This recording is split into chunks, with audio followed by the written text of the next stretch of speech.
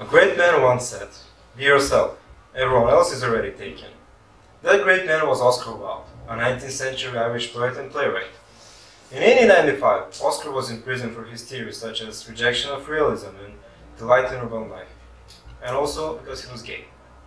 But I'm not here to talk about Oscar Wilde, nor 19th century poetry, no. I'm here to talk about a very serious social issue that has existed since pretty much the beginning of time.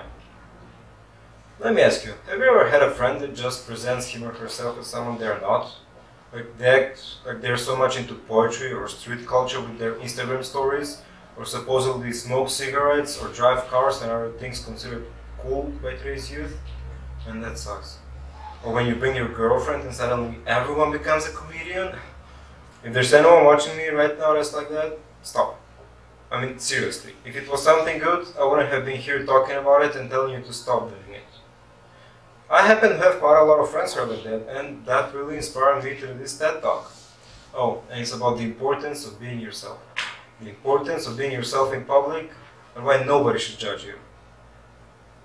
Now, I realize that doing whatever you like implies breaking the law as well.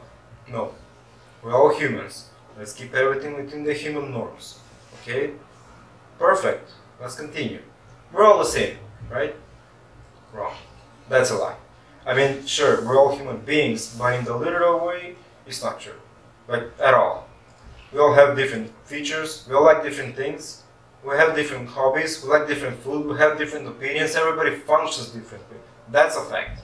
So who the hell made the rules that females should wear dresses and men should wear tuxedos? Or hairbands are only for women? I mean, here's a hairband. I have one. Am I a girl? Should I check my gender again? No.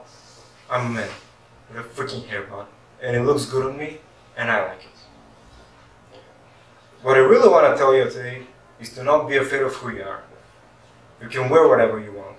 You can believe in whatever you want. You can have sex with whoever you want. Crack jokes if you're good at it. Even if you're not good at it, crack jokes. Just don't let your life be a joke. There's a story I read and loved so much. It's a true story actually, of Peter the Parrot. One day Peter Parrot went home, confused and upset. His mother asked, "What's the problem?" He said, "I have a stupid beak. Everybody else has a cool one. Penny Pelican, Harry Hawk, all of them." The mother suggested he visit Mayor Macaw. Peter did just that and said the same to the mayor. "I have a stupid beak, while all the other guys have cool ones." Mayor Macaw thought for a few seconds and said, "Tell me, Peter, do you like fish?" Peter responded with an ew. "Well, of course, a pelican's beak would be perfect for that." "What about rabbits and mice? Do you like them?" said Mayor Macaw. Peter responded with a yuck. "Well, of course, the hawk's beak would be perfect for them." "What about small seeds?" I like them," said Peter, "but my favorite are Brazil nuts." Now tell me, would Peter be able to eat his favorite Brazil nuts if he had pelican's beak? What about if he had hawk's beak? No. No, of course not. Then why would you want to be like someone else? Follow your own rules. Set your own examples. The easiest thing to be in the world is you. Of course there will always be judges. Those are the people that make life difficult, especially for teenagers such as myself. Oh, those vile creatures. All the times they made people cry. All the times they made people lose their minds. And for what? Please tell me for what? What have those people accomplished in their lives other than making funny jokes of somebody's weight, condition, hairstyle, etc., etc.? Don't get me wrong. There's a big chance that some of them will be rich and successful when they grow up. But I believe in karma. And what goes around, comes around.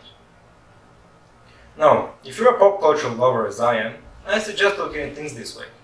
So, for example, in my head, I am the titular character of my Harry Potter franchise. I am the hero. I am the chosen one. I save all of you from Voldemort. And where are the so-called judges, you may ask in this story?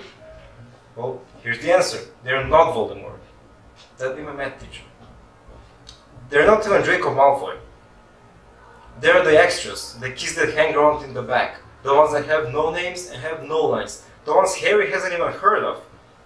Oh, but they have heard of Harry, and in Deathly Hallows they cheer for him. I know they will, because Harry doesn't care what they think, because Harry is in the spotlight. And why is Harry in the spotlight while everybody else just roams around in the shadows?